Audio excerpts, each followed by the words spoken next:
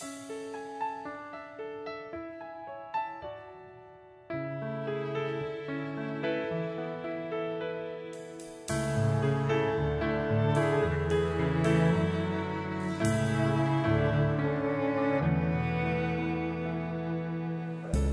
much for being here this morning, and thanks for coming to talk about power. I have decided that power is at the heart of so much of what we do in the church, and that I think so many times we go about our existence and our ministry without even realizing that there are power structures all around us that go in all directions, and we're not even aware that we are playing a major part in those and other people are playing that. And then we wonder why things happen the way they do, and we're there to pick up the results. But particularly, more than the whole issue of power and who am I in power and who are other people that I work with, and you wouldn't believe the staff that I work with and their power and all that, if we could maybe not go there quite as much and talk about the power of music and how that involves worship and how our power is used or not, and how we are good stewards of that. That's where I'd like this session to go mostly. Although in some of the reading I've done about power, I did include some things about the church in general, because I thought there were things that were particularly helpful for me,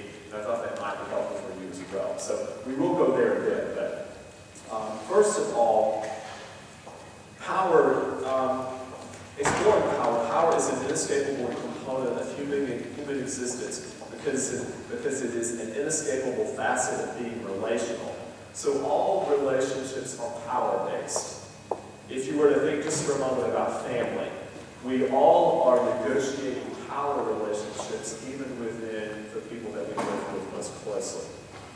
College students negotiate power with roommates. We negotiate power within organizations, within a core organization. We have certain power structures, and we're always trading power. And when I take a step here, that vacates a position that you might take. So one move changes the move of everybody. So I like to think of power relationships as a field. And if I am here, and this is this place that I have staked out, it can be large or small, if I move for whatever reason to here, everybody within that field, within that organization, within that imaginary group, everybody's power shifts. And everybody changes places. Which has a lot to say about why somebody new moving to your community, especially if you're in a smaller community, how one shift of a family changes the whole dynamic of your organization. The larger the organization, the more people it takes to make a shift, unless the person moving is of great power. A certain power that might be recognized as great in that particular setting. And notice how I said that. Because some powers are not powerful in some places when they would be powerful in others. But you see how that all works. So we're constantly changing positions. And every time one thing shifts, something else shifts, because somebody else has a spot to come and fill, or there's a spot that's left open. But power is inescapable. But power is not bad, because it is here. It is not negotiable whether we have it or not, or whether we take it from someone else or whatever. It is here. All relationships are in one way or another based on power, and we're constantly trading power back and forth. The church is continually shaping and being shaped by all of its relationships. So just as we were saying, everything that is affects what the church does in some way or another. Everything from the outside, everything from the inside. The church is constantly being shaped and reshaped according to all of these relationships. Power is not to be seen as only a repressive force, for indeed we seek power and we readily submit to it. Now think for a moment, what are some ways that you might have submitted to power already today? Do what? Okay, exactly. Traffic laws. If you drove here, there was power all around you in the laws and the sign, and the red light determined whether you go or not, the stoplight determined things. That was power structures over you. What about some others? Okay, the clock has immense power. Yeah, this is the time I must be here. Yeah, and we submit to that power. We give that clock power. Very good. What else? Okay, yeah, exactly. We ate breakfast because the power of hunger said I should eat, and then the power of knowing what would happen if I don't, and I will be hungry by whatever. Okay. I listened to the radio this morning when I was getting ready early in the morning, so I submitted to the power of someone else to tell me what was going on in the world, and I believed it, and I engaged with it. Okay. So I allowed someone else to have some level of power. We don't all listen to the same news and believe the same power or whatever, but there we go. All right, you submitted to power by coming to this session this morning because you allowed me to have the opportunity to say perhaps more than you do, and for me to be the one to produce the blue document. Okay, so we submitted to power, and then I submitted to power this morning by putting myself out here and giving the chance for you to show up or not, and for me to feel ever how I might feel about whether or not you did or did not show up. So you see how your power is prominent, mine, and we're all trading this around. And it's an ongoing thing. So we never just have it. We're always negotiating it and trading it and giving it and being pulled from us and all kinds of levels of that. Okay. But power is not always repressive, and that's important. It can be seen as repressive, but power holds the possibility for growth and change. And that's very important that we think about that. While the flow of power from person to person will likely be asymmetrical, power becomes dangerous when it is immovable and it lacks the necessary inertia. And that's one of the most important statements that we make in this introduction. Because when power doesn't move freely, that's when we start to have problems. When power lacks a movability, or it lacks an ability to be transferred and to move freely, that's when power becomes repressive, when it can't move in a free way, and it becomes dangerous. But it is asymmetrical. And what do we mean by power being asymmetrical?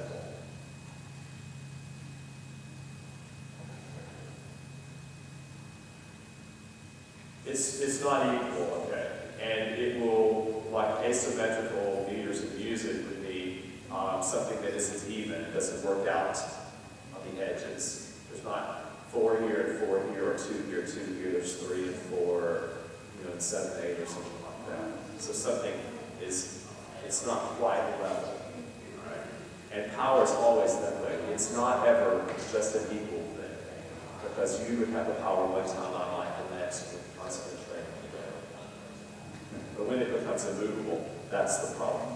What are some kinds of power? So that's just sort of a little bit. I actually have a list of about 20 things, and I kept talking to one of the students in my office and saying, what really needs to be in here from this 20 items, and those are the ones I chose. So we could have talked a lot more there, but we didn't.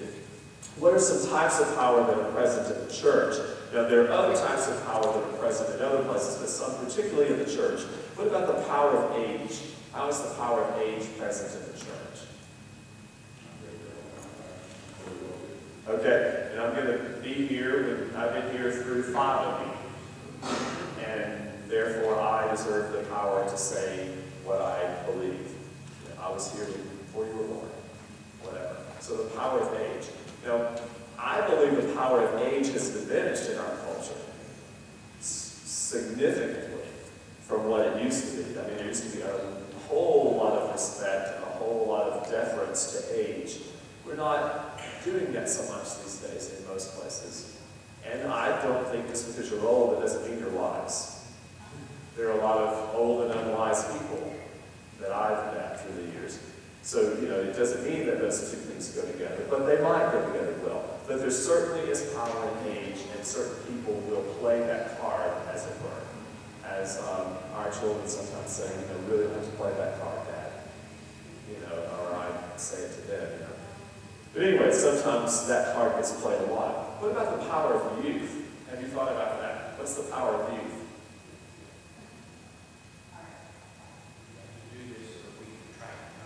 Absolutely. Yeah, we've got to do this because we don't want them to leave. We want them to stay. We want them to, they are our future. energy. We need them. We only have a few. It could be any number of ways that young people have power. Or we even can play, they can play power, or we can give them power by saying, I want to be like them. You know, I'm not young anymore. I wish I were, and we defer in a healthy way even. My belief on that, just to take a quick tangent, is we have to be true to the age we are, and we have to be honest about who we are and who we are at a certain age. Otherwise, we're silly. And people take us as sad. They feel sorry for us when we don't know who we are at a certain age. I mean, you could look at me and guess how old I am, and that's undeniable. You know, we can do what we can to do the best, but you know, it is what it is. And the reality is, as a teacher today, I am perceived as a father figure. I am not an older brother. Nobody has an older brother in college as old as I am. So I am a father figure, or I might be bordering on the grandfather figure, depending on who their family is and how their family has worked out. I could be a grandfather figure. And I realize that in the next few years, I will be really making that transition. In 5 years, I will be as much grandfather as father. But if I don't know that, then I become a silly person, and I'm not taken seriously. So power of youth. Our culture values youth. We are afraid to be older, all those kinds of things. We're afraid to lose younger people, so the power of youth is very significant. And it's significant more in some places than others. What about the power of education? How do we see that played out in the church and in the music ministry? Not nearly as much as it used to be. That is exactly right. We can't play the education card so much anymore because people don't care. It doesn't have the power it wants to. But it has more power in some places than it does in others. And we tend to, in churches, we tend to migrate toward enclaves of like-minded people. And so in places where the education piece is big, it does tend to stay pretty big.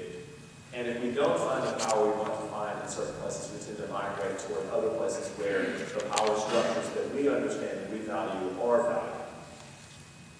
Which I believe is one of the main reasons that churches are divided, or people decide on churches the way they do. I think they decide that because they weigh their power often against the power of others, and they decide, you know, I couldn't be powerful in this place, so I'm not going to join this church. People are too smart for me. They speak a different language. They speak white-collar language, or they speak blue-collar language. And we better believe those are different languages. Yeah. And yeah, that's as cross-cultural as it is to be serving in another country, I think. I only figured out a couple of years ago, I had a student serving in a community outside Waco, and the student just kept hitting the wall everywhere.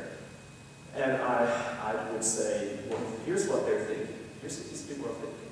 And he would say, well, how was I supposed to know that? And, you know, I know that because I am from a blue-collar family. I mean, I totally understand that world. But he might as well have been serving in Hong Kong. I think he would have been more connected in a larger city in another country than he was connected in city 5 miles from Waco. So that's a huge thing, the power of education. But the words, the way we use words, we say words that people understand, and we intimidate people by our words. How does that happen in a choir rehearsal? How might that happen in a choir rehearsal? That people don't understand. And we might do that. And some of us grew up in a time where we were taught to do that. Use the language, let the people rise to your level. Well, I don't believe it. I think we can say the language that people can understand. Or we can say, musicians might call this whatever, but here's what it is. We might use both and interpret as we might in a cross-cultural setting. Because music, a choral rehearsal is a cross-cultural setting. There are many languages being spoken, and we must be interpreting what we're saying.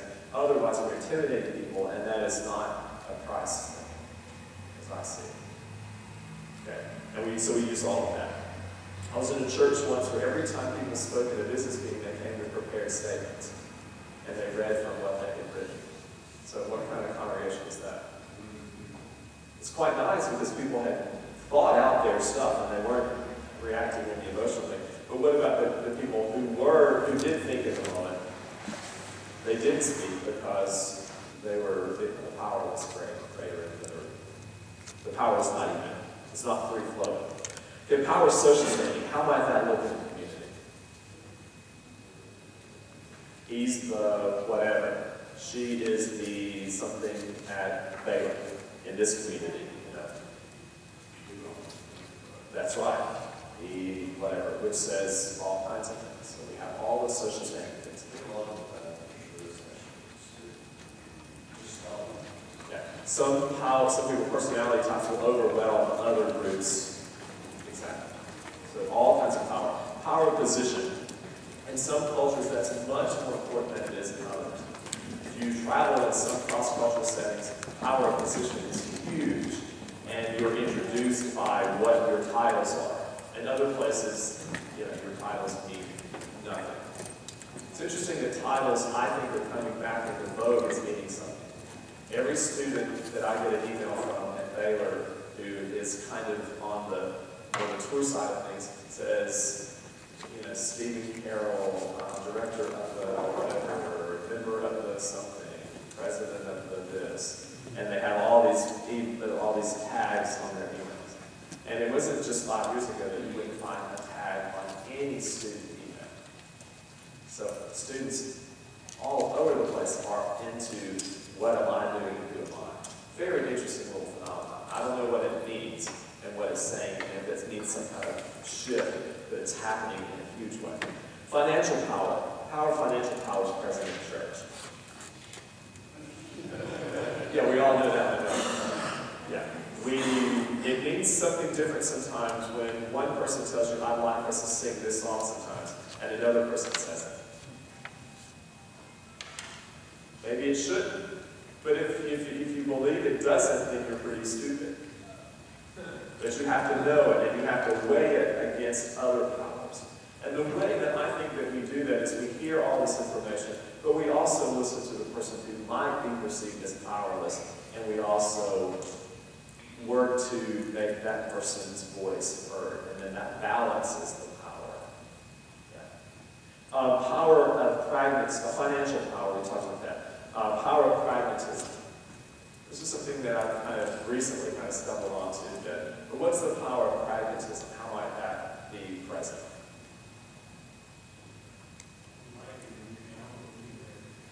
Okay, all right.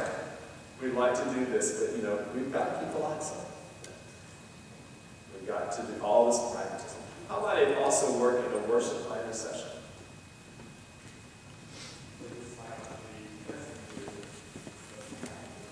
That's right. It works. It'll accomplish the task. And this would be harder, but this works, and we already know how to do this. Or we already have the music for this. Or so-and-so did this, whatever.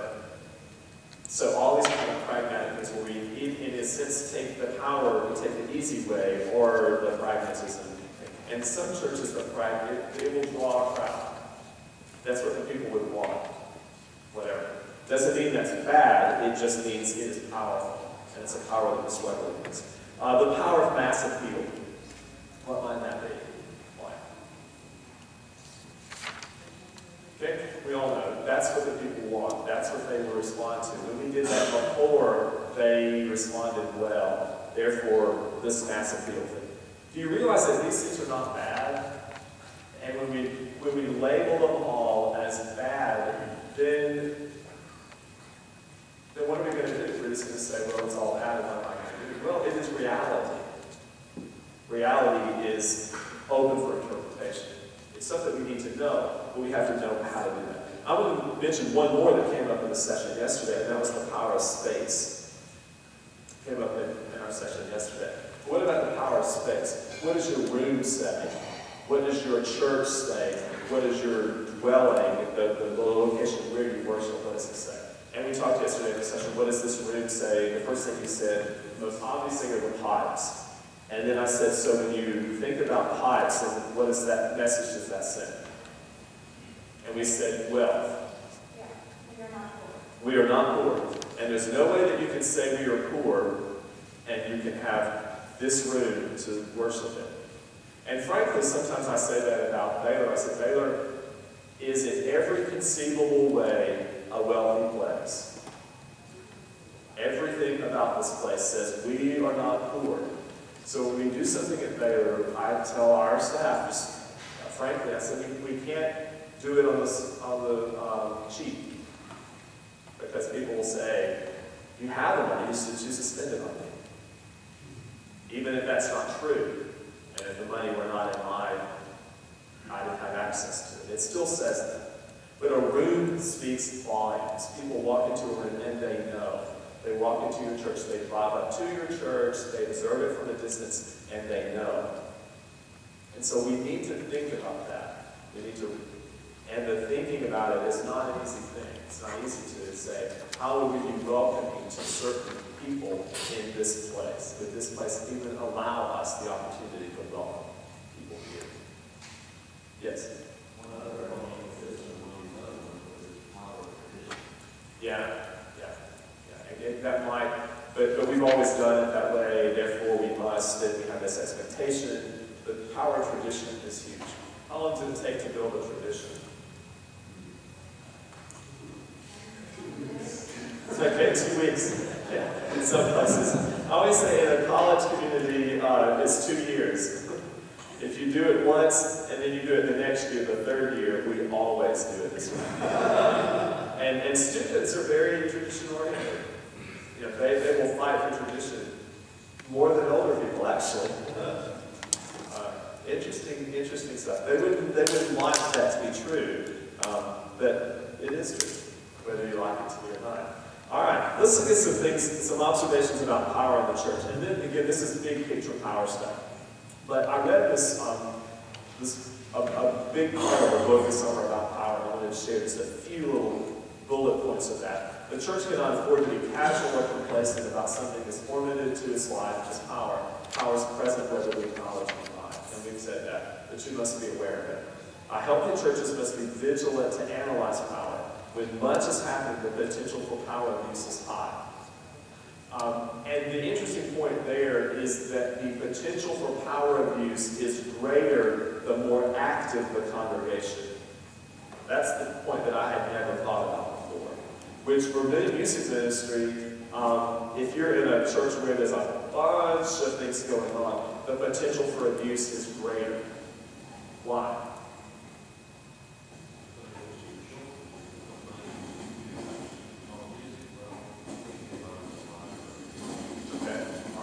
And even the abuse, the potential for power not being free-flowing within a larger organization. And because there are more people in the puzzle.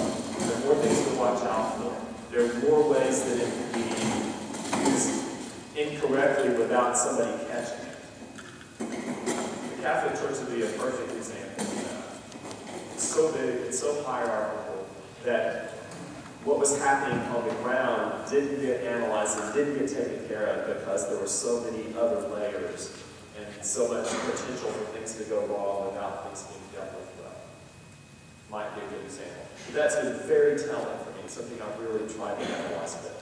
Cultural transparency, listening, and willingness for surprise and respect keeps power balanced. So the key really is transparency. So things must be in the open. Anytime we find ourselves saying, let's just don't mention this, let's don't let people know this, we better stop and say, power is getting unbalanced here. Something, there's a potential for problems. Any subgroup within the church holds only a version of the truth. And I just wrote out beside that and said, always.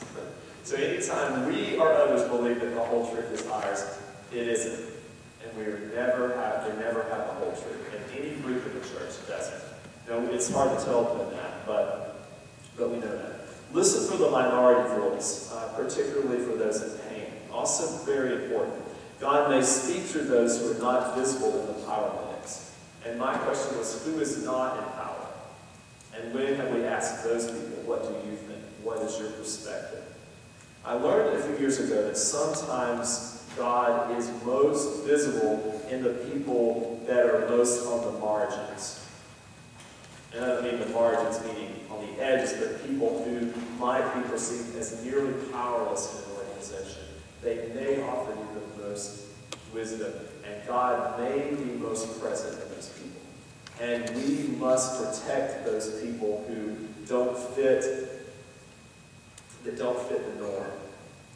I would say in a choir organization, just as an example, a lot of my macrocosm of life is the Baylor men's choir, which has about 100 guys. And that's sort of a way that I imagine life a lot. But I try to be very sure that the guys on the edges are feeling included. The guys who are pushing the envelope in different ways. If those people feel included, what's the middle ground people going to feel? Well, if the people that are pushing are included, the middle people are going to be well within that circle. Okay. So if I can value the person who doesn't sing as well, the person who isn't making good grades, the person who isn't reading well, the person who's making some alternative life choices, the person who, whatever, then the people in the middle are going to feel safe and cared about, as I say. So I think we often need, as leaders, to listen to the perceived powerless. If we don't do that, sometimes those groups band together and then there's all kinds of power struggles that we deal with. And it happens all the time in churches. And people are not listened to. Churches always have certain levels of inequality, and these may be subtle and hard to recognize from the inside. They may be intentional or not. Churches have lots of levels of inequality, and you know, if you think about it, that your church has those. But the more you're in an organization, the less you see the inequalities, because the more you are a part of it. We don't intend to be a part of it, maybe on the outset, but we are when we're there a lot over a big period of time. What might be an example of that? Okay, yeah. And how we perceive that, how someone looks and how they dress. We're going to talk about that in a session later this afternoon about all we are is a part of worship leadership. We can actually talk about dress a bit, but that might be something.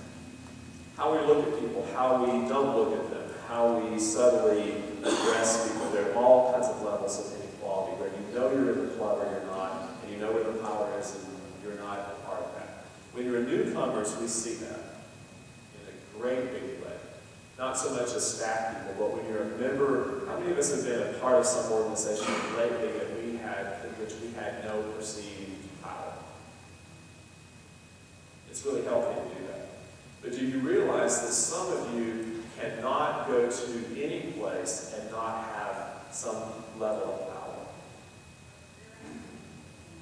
Yeah. Because of who you are and because of how you are perceived and even because of your persona. I'll be a bit vulnerable here. A couple of years ago, several years ago now, I started going to some regular counseling sessions because I was trying to figure out more of who I am in the bigger scheme of things and how do I relate and keep myself from getting beat up all the time and different things like that.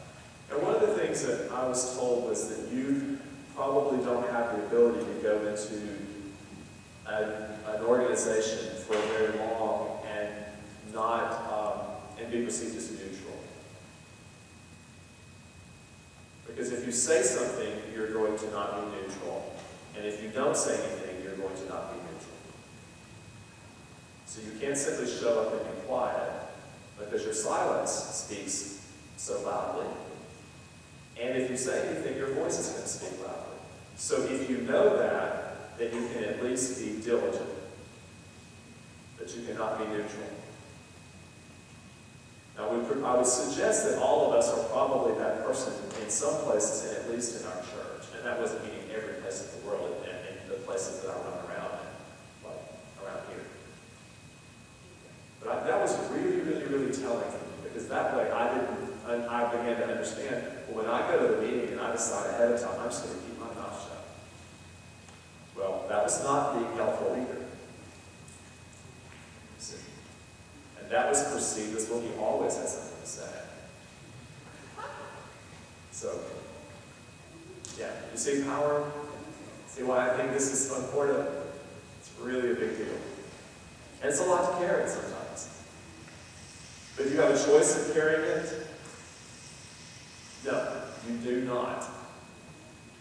But to not know it is indeed a problem. The powerful do not always get their way. Elected leaders do not necessarily possess power. Anyone can help create a community, and anyone can help destroy it. Really important.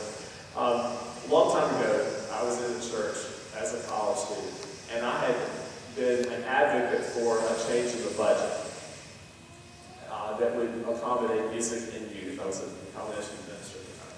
And everybody on the committee agreed to the change, and everybody said, oh, this will be great, this will be just fine.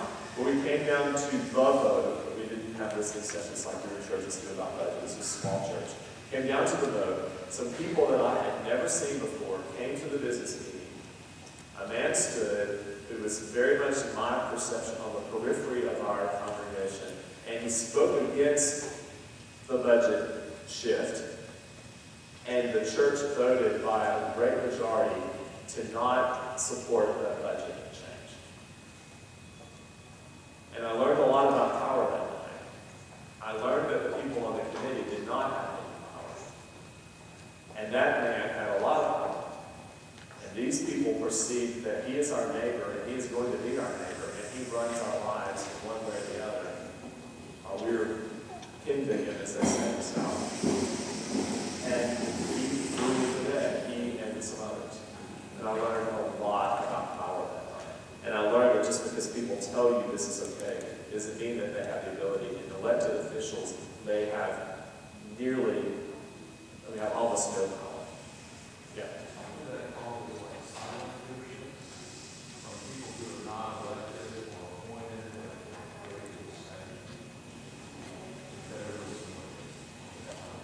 And in that situation, I think it was a more fear thing than a respect thing. I think it was after I was in touch with that community through my life, because my life was from that community. And I think it was maybe more fear-driven than it was actually respect-driven. But power is so huge and it controls so many things. So one of the questions I always tell my students is, when you are in a new place, meet the leaders and then meet the powerful. And learn who fits in those different places. They may not be the same people. Sometimes they are the same, but oftentimes they're not. But often not. There's an unspoken power as well.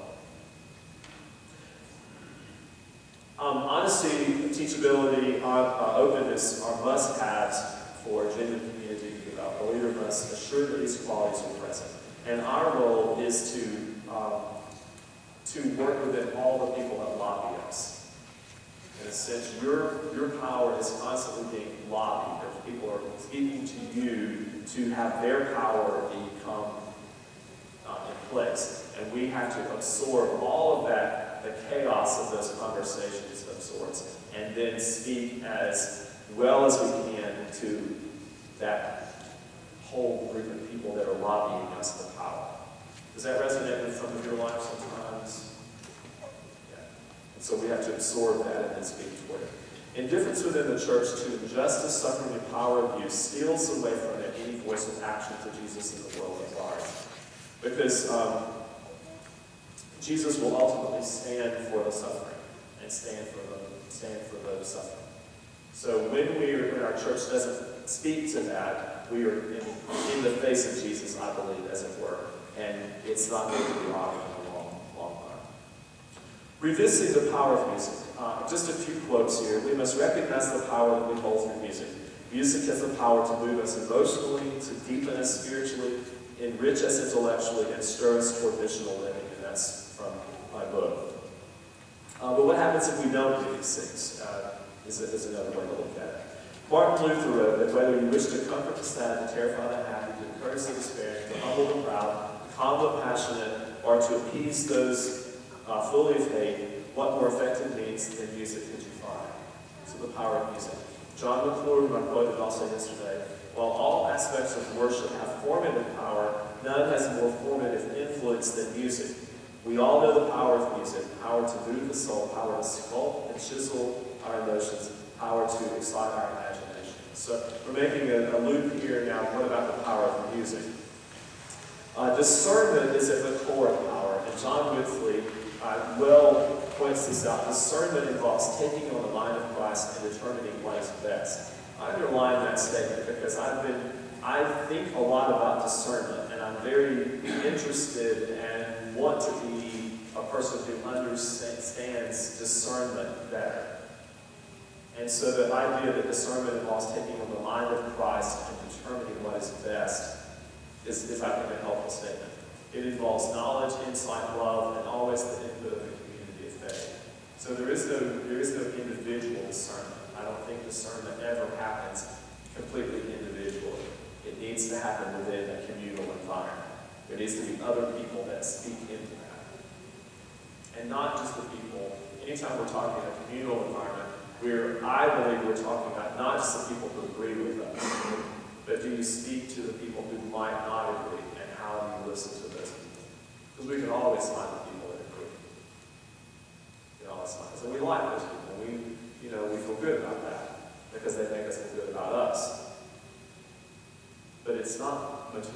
It's not wise, even though it feels really good. And we're all drawn toward it. Now, this whole next section is stuff that is actually section titles from the book, from the recent book that I read. But it speaks a lot about the power of music. The music of worship has the power to inspire and direct us to God. I think we know that to be true. And I'll just point through this quickly. Music has the power to express creativity and to reflect God's creativity. It's one of the major ways that we express our creativity and that we reflect back the creativity of God that God has then invested in us. So we're simply getting that back. Music has the power to reflect beauty inherently associated with God's creation. Music has the power to help us express ourselves freely and openly. Many of us would be pretty closed people if it weren't for music being our outlet emotionally and even physically. Even physically, we're able to express ourselves through music. So who would you be if you weren't able to, music were not an outlet for you? Yeah, I think it's an important question. Music has the power to connect us to humans in their various life situations. And I believe that's one of the reasons that we are drawn not just to congregational music, but also many of us to choral music, because it's the people that we sing with, the people that we collaborate with, that give us this great joy. It is for me. I don't believe there is any, well, you can have choral music without community, but I don't think it's, I would almost go to the level where I would say I don't think it's worth it. Because I think the communal aspect of music is really, at least for me, that's what really makes my life tick. That's huge. And I think that's the way that we bring people into, if we want choral music to be important, we must first establish a safe community. And if we can establish a safe place for people to make music, people will be eager, I think, over time, to step into that safety. When I ask the Baylor Men's Choir every year, what is it that brought you to this place? What's going to bring you back? What do you tell your friends? We have this big town meeting every spring, and we all imagine how this organization could be better and what can we do to make it better. They always say, what draws me here is this is a safe place. This is a place where I can come and let my guard down, and I know that I'm not. And I know that people in this place care about me, and they love me. Well, lots of things get much better than that. That's pretty much what we're all seeking, isn't it? Okay. So that's a sacred thing. That is very much a sacred thing. But music has the power to give us a vehicle through which that can be connected in all those ways. Music has the power to mark special times and occasions. How many of us could mark our lives without music? Oh my goodness, yeah. Yes, last night we were singing in the Sweet by and by, that arrangement, the healthy arrangement that we read. And I leaned over to the student on the side and said, this was sung at my grandma's funeral. And that was nearly 30 years ago. Yeah. But it marked a moment for me. And it took me back to something very, very special. And then I was beautiful. Music has the power to represent all people. One of the ways that I have most learned about the people of the world is by singing music. It connects us beyond ourselves. It has the ability to connect us to life in heaven. Most of my imagination of what heaven might be like is really pretty much all connected to music that I've sung. I don't guess how we happen. I'm not really drawn to urban streets and glitz and that kind of thing. You know, that doesn't really even, I don't know if I'll like that part.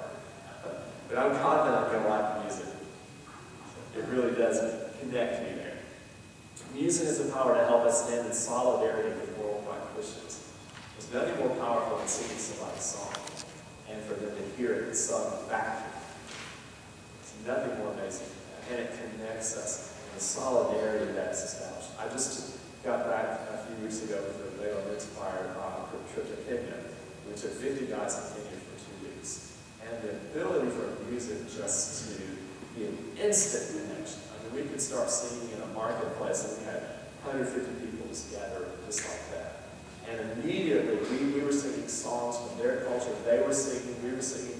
Before you know, we're all dancing, everybody's out there. And the connection. And then we would leave, and even we were there 30 minutes, and people wanted us to sing. And music was tangible. I mean, it was, you could feel it, you could see it. You know, you didn't just sing it, it was more. It was more than that, so much more than that. Music has the power to move beyond self-consciousness in order to show our love. I think music would move us to be way outside ourselves in a way that perhaps for many of us no other art form might do. It has the power to help us worship with our bodies. I don't think movement and music can really be separated. And so I'm trying to become a better bodily embodiment person through music. That's something that, as awkward as it might be sometimes, and as much as I'm not good at it, I still want to be fully embodied through music. I'm able to let music embody. How is power to express our intimate experiences in our most public ways? What art form could express the most intimate experiences, something that you couldn't even know how to talk about, and then something so public, and so big, and so shared, and to be able to do all of that? Wow, that's power, isn't it? That's tremendous power. It has the power to express the full gamut of the Christian experience. Even in our little brief worship time yesterday, we had such a wide range of the kinds of ways that we can speak. Just in that one little experience. It has the power to create unity. We can come together around music. And communities, worship communities, do that on Sundays. We come together with expressions. It has the power to give us voice to offer to God that we couldn't offer privately. How many times have you sung something and you immediately knew that you couldn't have expressed this over and over? You couldn't have thought of it, you couldn't have sung it, you couldn't have spoken it, you couldn't have written it. And wow, and you're saying, thanks be to God. It has the power to heal. Have any of you been in such pain in your life, and music was the one thing that came across to you and brought you to a place of healing? Certainly been true in my life. Yeah. So, you know, as we're nodding through this session and saying, yes, yes, yes, are we saying, now I must share this with others? Why is it that I believe in this? Yeah. A few years ago, my wife is an English teacher. And a few years ago, a student raised his hand in her class one day and said, you know, Miss Bradley, I think you really love this stuff. And she said, yeah, I really do. You know, and I just don't think there's a higher compliment that we could be given for somebody to say, you know, wow, you really seem to believe this matters. And you say, well, yeah, absolutely, I do. Yeah. And it should come through in who we are. It should just ooze from us in a way. I love the fact, again, I use the men's choir as an example, but I do several little different things around Baylor, and the men's choir is one of them. But the guys in the men's choir, oftentimes, they think the only thing that I do at Baylor is direct the Baylor men's choir. And their perception of me is that's all I do. And every once in a while, one of them will come and say, you know, I saw online that you read the book. Oh my gosh, I know I did. You know, whatever. You know, and they don't think that I do anything except the men's choir. And I don't think there's a higher compliment than that. Because I'm so glad that they believe that is the only thing that makes my life pulse. Is that.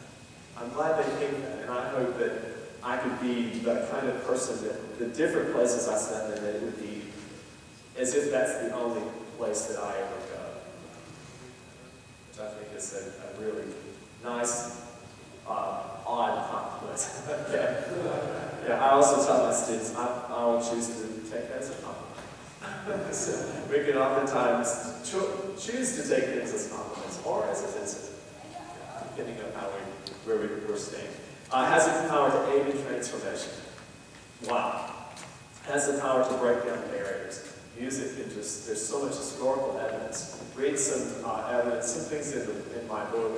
There's some examples from the civil rights movement that talk about how everybody was discouraged and how they didn't believe that they could go back out and march one more time. And yet they started singing in the basement in Birmingham, and in a few minutes they stepped right into the rain on the march to Selma, and they stepped into the rain and started again. And the music changed them, and it lifted them, moved them forward.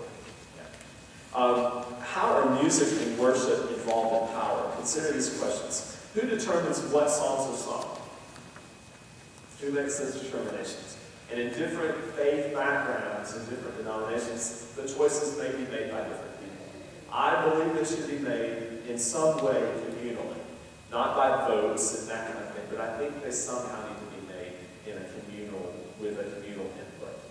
That can take a lot of forms, but it needs to be communal. And if you don't have voices of minority, and if you don't have people in the room that are suggesting things that you've never thought of, then something is wrong. Okay. And yesterday, this song, "Oh Great God, Give Us Rest," that we sang in worship, I would like to tell you that I found that song that I did. Somebody else found it and said, "Oh, this would be a great song for this worship." And I listened to it and I thought, yeah, this is some great stuff.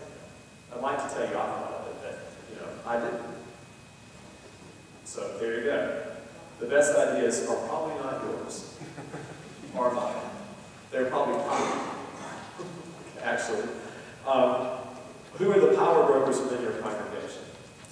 And who are those people, and how do they, the power worship power brokers, and who are those people, and how do we come together and negotiate that?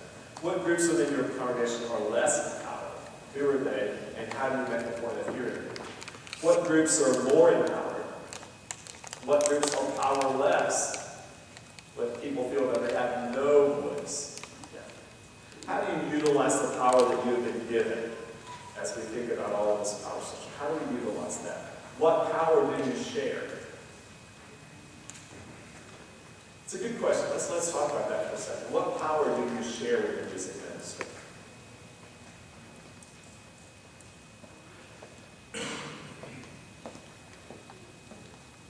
Well, let's narrow that down a little bit. What power do you share within a choral setting? Let's talk about that for a second.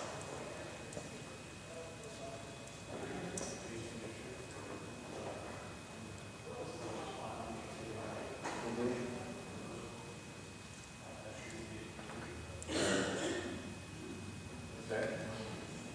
My rule is that I share anything that isn't critical for the organization.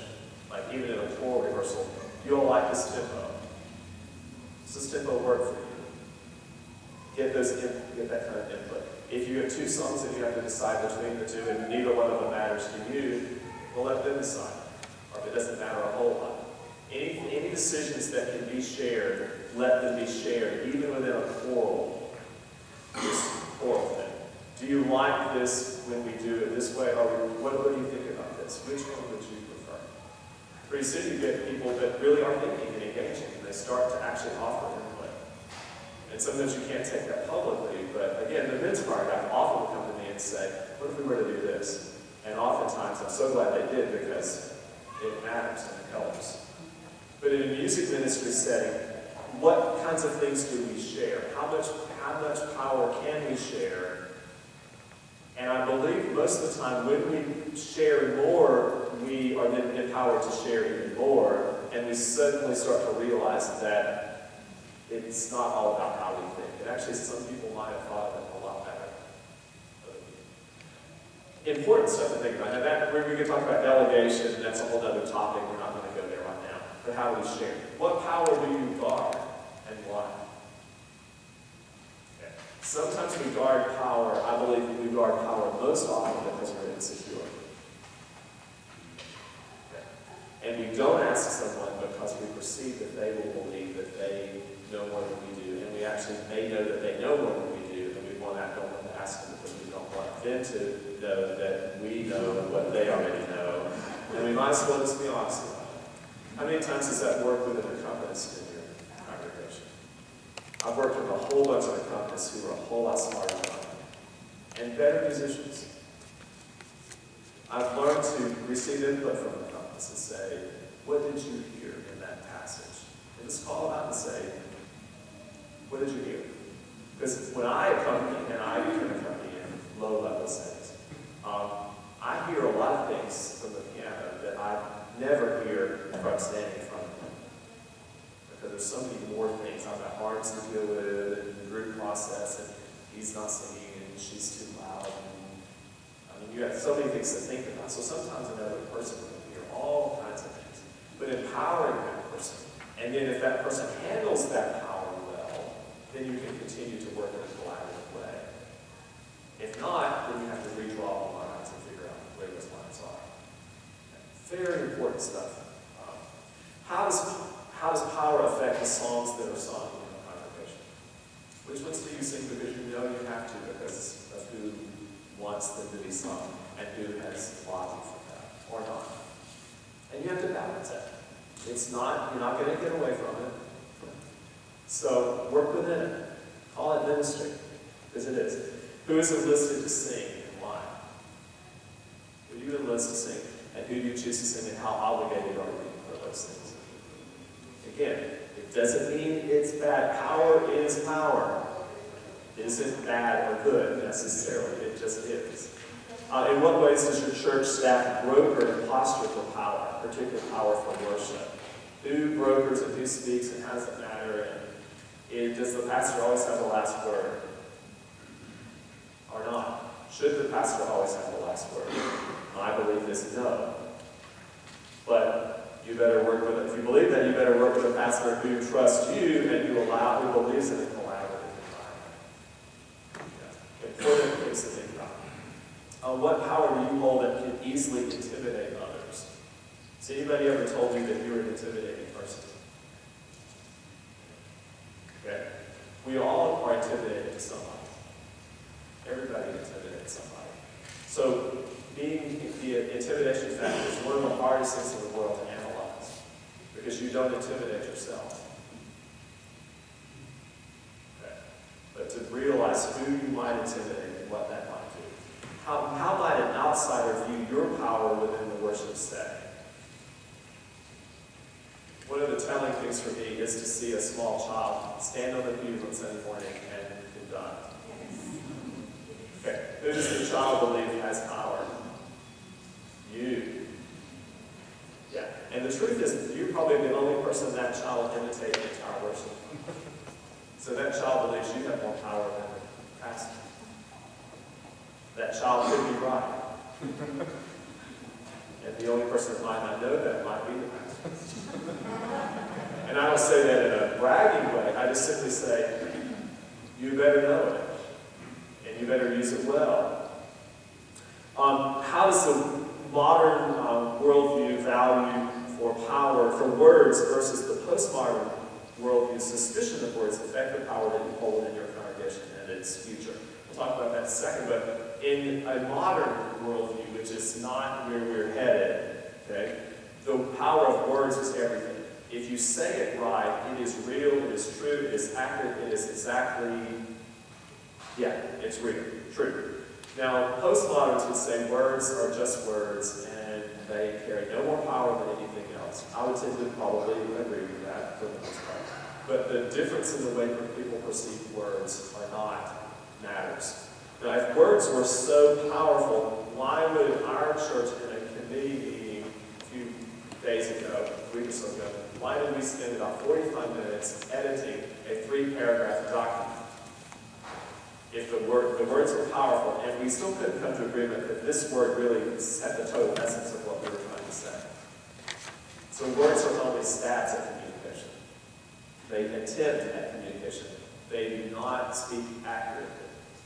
If that were true, why is it that our words are all misperceived? And why is it that we all find ourselves in more trouble today through email than we ever had when we had phone conversations, or even better when we had face-to-face conversations? Because words are not representing us well. Okay, so words are only words. They do not carry ultimate power. How might the power of music and the power of words differ from more conservative denominations to those with a broader liturgical and theological outlook? Do you think more conservative denominations are more word-centered or less word-centered? Conservatives are more word-centered. That's why we have discussions about things like inerrancy and those kind of things. Because it's very much word-centered versus others that are more broadly centered in other communicative styles. Okay, and that's why there's more, one of the reasons why sermons are longer in more conservative churches and not so long in other churches, because words are received as much, much, much more powerful. And that's why preaching has been the end-all, be-all of, it is the ultimate experience in more conservative denominations, which will be shifting if you come to my future session later, it will be shifting. I'm convinced it will be shifting. There's no evidence to the contrary. Even though some of us would like to see that be true. Whether we want it to be true or not doesn't make it or not.